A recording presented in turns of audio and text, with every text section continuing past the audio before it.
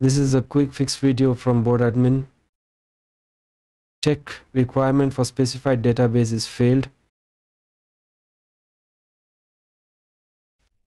All three should be green. It is searching for the pluggable database. So the service name should be ORCLPDB. Click next for one more time. Now the new error is that the database is not open state. Open the SQL plus utility tool.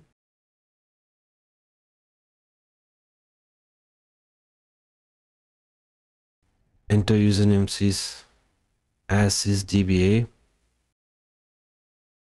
Provide the password. Wrong command. The command is alter pluggable database all open. The database is altered.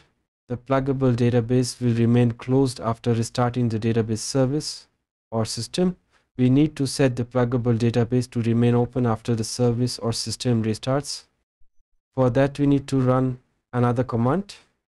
The command is alter pluggable database all save state. The database is altered. Make some changes and on any field and undo it again to activate the next button.